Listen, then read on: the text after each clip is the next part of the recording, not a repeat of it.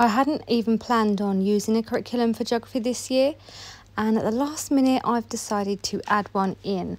So today's video is a look at what we are using for geography this year.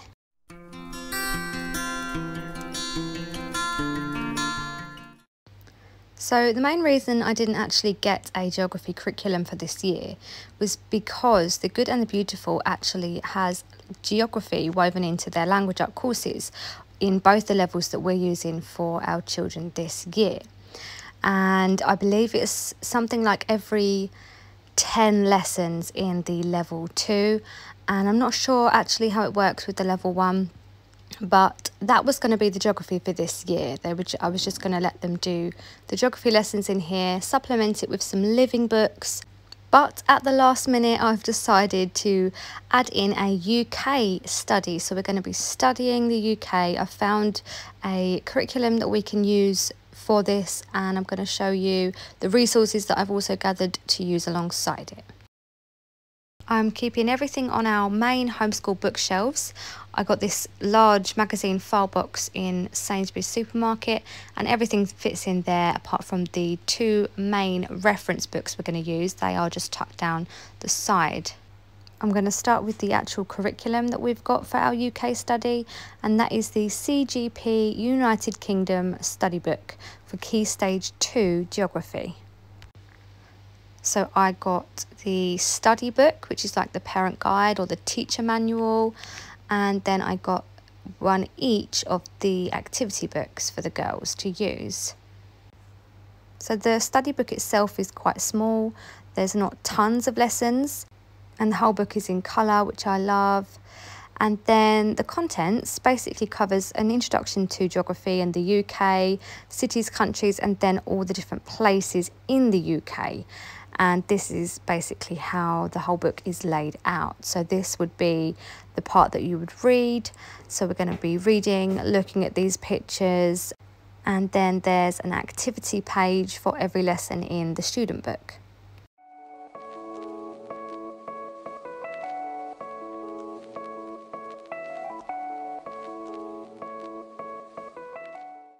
So that's the study book, and now I will show you inside the activity books. These are actually black and white, and to be honest, you could just purchase one and photocopy the sheets if you have multiple children.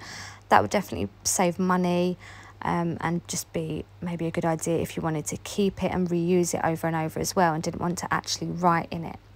So as I said, there's an activity page for every lesson. There's a good variety of different activities in here as well, actually, which I like. Lots to keep us going and keep the learning happening. So I'm thinking the lessons are probably going to take anywhere from about 15 minutes to probably 45 minutes, depending on how far into a subject we go.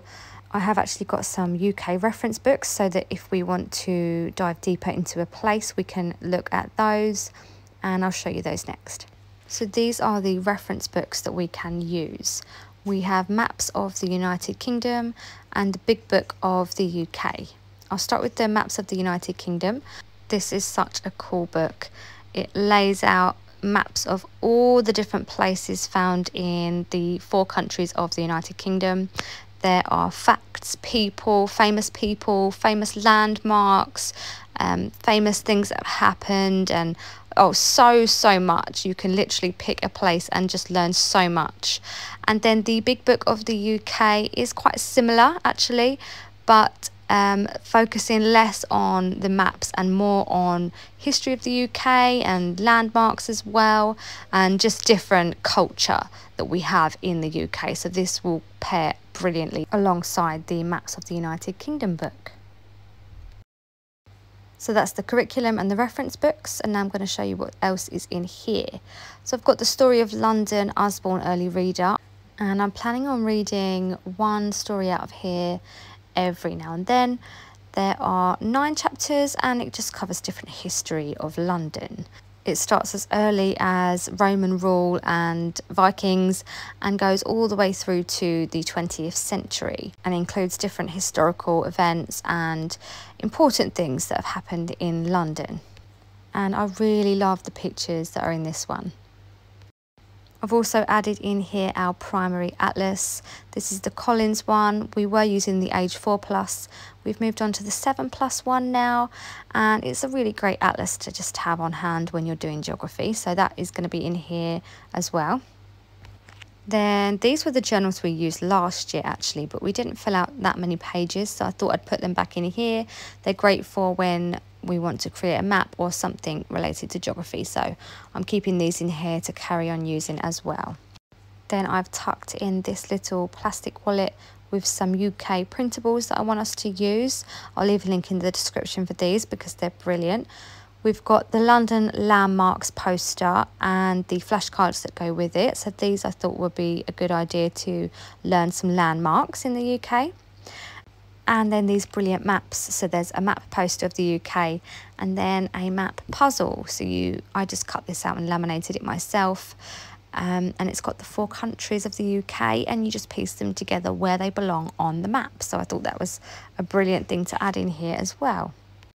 Lastly, there are also the country flashcards, and my favourite thing about these are the fact that it's got the capital city of each country. So we can memorise each country and its capital city as well. The last thing in here are our letters from afar. This is such a treasured subscription for us. We've loved these for years. They used to come with these beautiful vintage stamps which we use to make a front cover for our book. And they're basically these letters that are signed by Isabel, who goes on amazing adventures all around the world. She visits so many different places in so many different countries on every continent, and they just detail the adventures that she gets up to in the places that she visits.